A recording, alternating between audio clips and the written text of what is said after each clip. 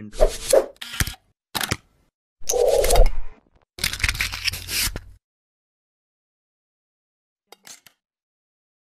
Hi guys, welcome back to 43rd part of the Arduino tutorials. When there is any need of measuring position, the most commonly used devices are potentiometers or encoders. But both of them have completely different working principle. Potentiometers are analog devices and they output analog signals based on the resistance and the voltage drops, whereas encoders are digital devices. They directly give digital pulses with high and low values. I have already done a step-by-step tutorial on potentiometers. So if you are interested, you can check out the part 5 video from our Arduino playlist. So in this video, we'll try to understand how encoders work, and also at the end, we'll interface with the Arduino and do some practical. There are different types of encoders available based on the design and technology used for producing output signals. For this tutorial, I am using a simple mechanical rotary encoder which looks like this. Apart from VCC and ground, we have clock and data pins which we can read the output pulse.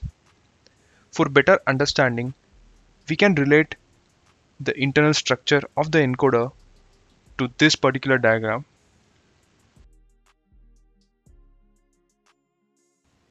In the circular disc, this outer part or the white section, you can consider it as a ground. The blue slots are a source of 5 volts. And here output A pin you can consider as a clock pin of the encoder, and B will act as a data pin. When we rotate this disc, each of this pin either get in contact with the 5 volt or the ground. This will result in the output pulse having zeros and ones. So this video will give you more clarity of the working. In the initial state, the B is in contact with the ground, A is contact with the 5 volts. From the waveform we can see A as 1 and B as 0. Next, both are in contact with the 5 volts, so we can see both high. A contact with the ground, B with 5 volts. So ground 0 and 1. And the fourth combination is both are in contact with ground, so 0 and 0. So this keeps on repeating. So in this clockwise rotation, A is ahead of the B by 90 degrees. So we'll have a look on the anti-clockwise direction. So here B will be 1 and A will be 0. So this is the first combination. Both 1 1, 1 and 0. And the last combination is 0 0.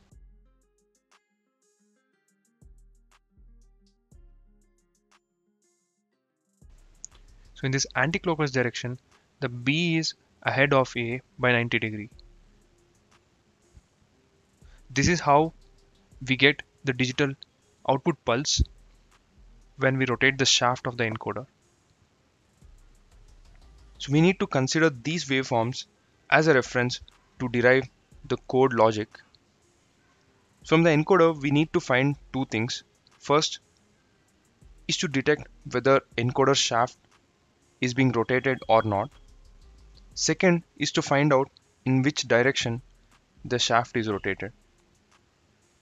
To detect the rotation, we just need one signal. So here we can take the clock signal. In the code, we have to just check if the transition has happened or not, either 1 to 0 or 0 to 1. So this remain same for both directions. In the second one, to find the direction, we need one more signal as a reference. So here this DT signal comes into picture. During transition, just check if clock and DT signals are same or not. So in this case, during 1 to 0 transition and also at 0 to 1 transition, we can see both signals have different values, and here as well.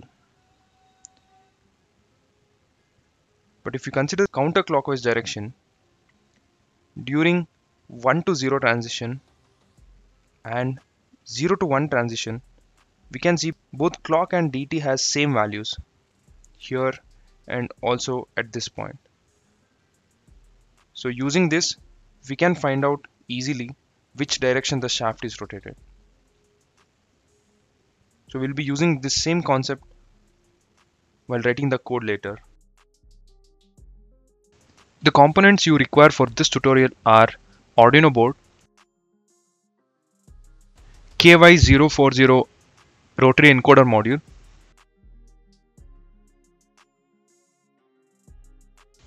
and some jumper wires.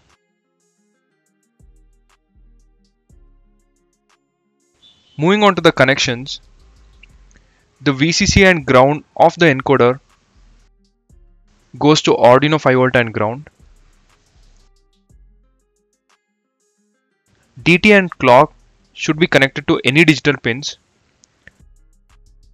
I'm connecting DT to digital pin 2 and clock pin to digital pin 3.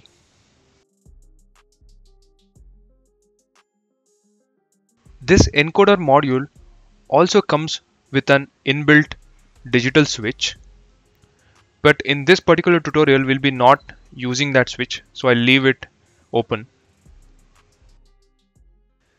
Coming to the code, we'll start with the declaration section. So we have two digital pins for clock and DT and connected to digital pin 2 and 3. So I'll declare these two. DT pin connected to 2 and clock pin to 3.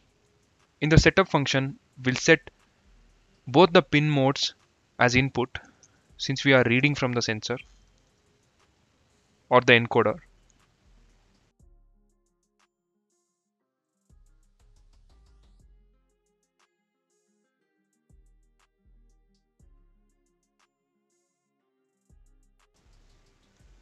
In the loop, first we'll read both the pin values using digital read function and store the respective values in the two separate variables. For that, I'll declare two more variables, int dt. This variable will store the value of DT pin. Similarly, the clock will store the value read from the clock pin. And we have to use this information in the further logic according to the analysis we did with the graph. First, we have to check whether the transition has happened or not to detect the encoder rotation.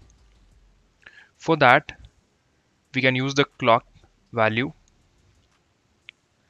The logic is to check whether the clock value in the present cycle is same or different from the previous clock value.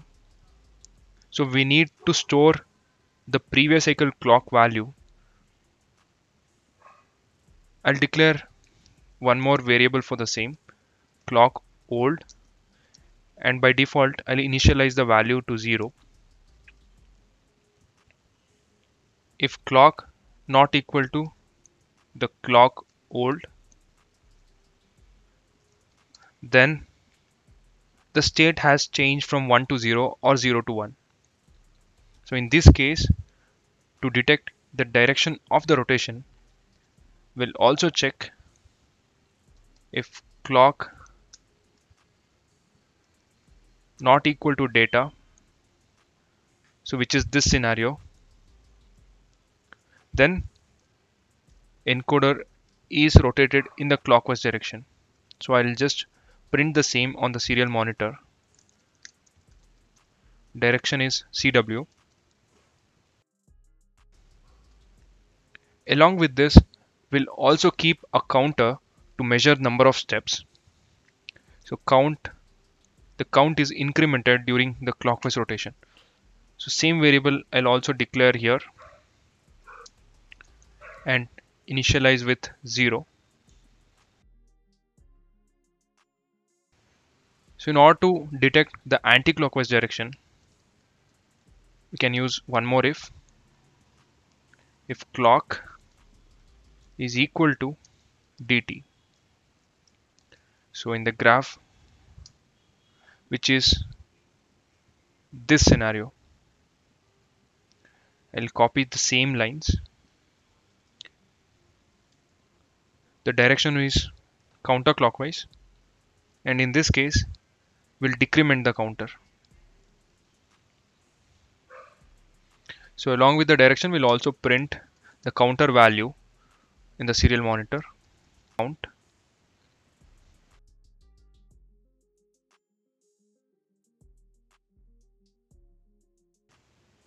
So we are left out updating this old clock value.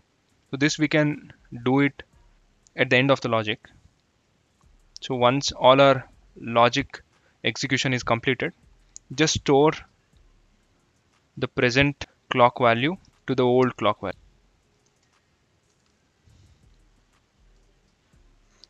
Since we have used the serial print functions, I'll also initialize the serial communication with a baud rate of 9600. So that's all the code. We'll upload this and see the results.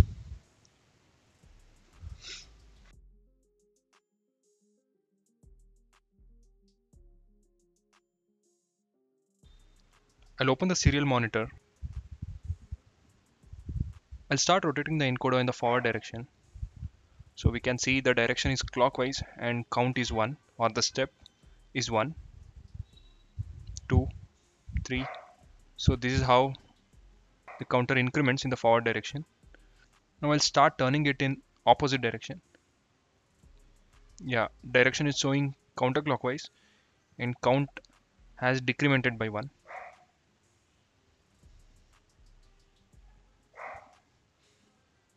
The value is going less.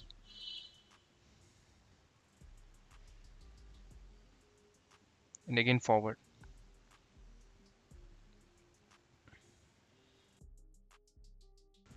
So this is all about the basics of encoder and interfacing with Arduino. For any of your projects, if you want to give user input, you can make use of the same concept. Have already made one project, which is the timer switch box, where I have used this encoder to set the time. If you are interested, you can check out that video link in the description box. In the coming days, we'll use this encoder to make some interesting projects. That's all for this video. For code and circuit, check out the link provided below. Thank you for watching. I'll be back in another interesting one.